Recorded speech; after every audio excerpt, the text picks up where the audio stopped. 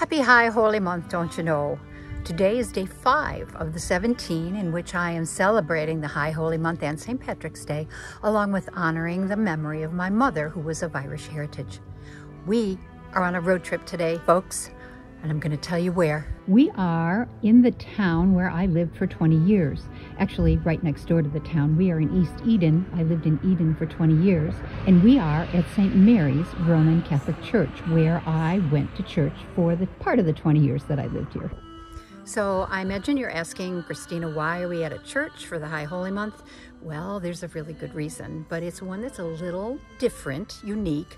But if you're Irish, you're going to understand this completely. And if you're not Irish, I hope you will hang in with me. Today, I wanted to talk to you about an Irish tradition of which is very important in our family, and it's wakes. Yes, I know. I know it's not exactly a comfortable subject when you talk about someone passing away, but I have a good reason, so hang in with me. In January of this year, our community lost a wonderful, wonderful man, and I lost a good Irish friend. Dennis Farrell passed away. He was from Hamburg, married to the wonderful Jeannie, and they had 4 children and just a grand Irish family. The thing that brought Dennis and I together, really, over and above our kids going to school together, was the fact that he knew my mother from working in the banking industry. And he also knew her twin sister, my aunt, who was a Mercy nun, as he was completely devoted to the Mercy Order of Sisters. So Dennis and I formed a relationship that was a lot based on social media, believe it or not, but it was close and it was fun and it was meaningful. Dennis's wake was held in a funeral home in the First Ward, the Irish section of Buffalo.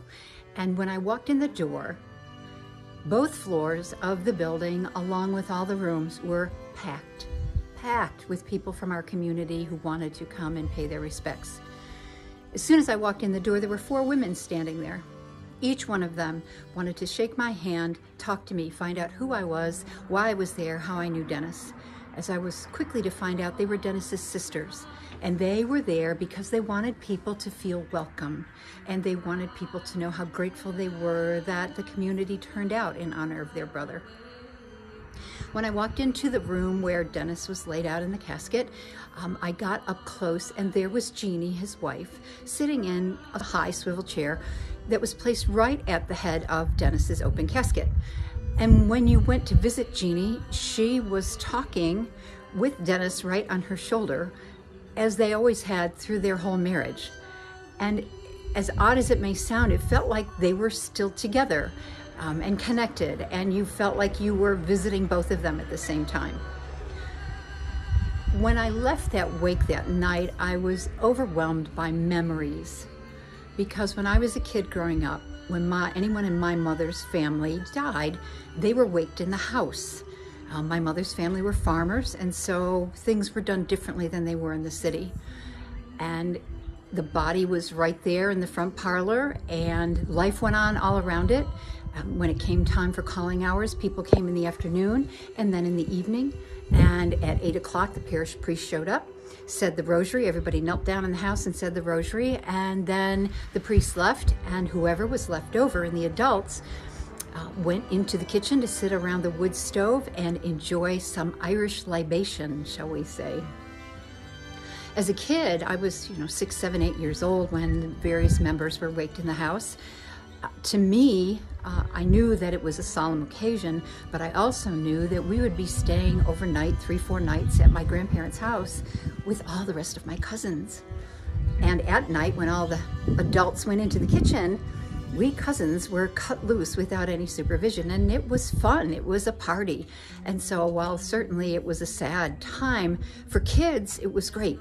We got to be together and have fun.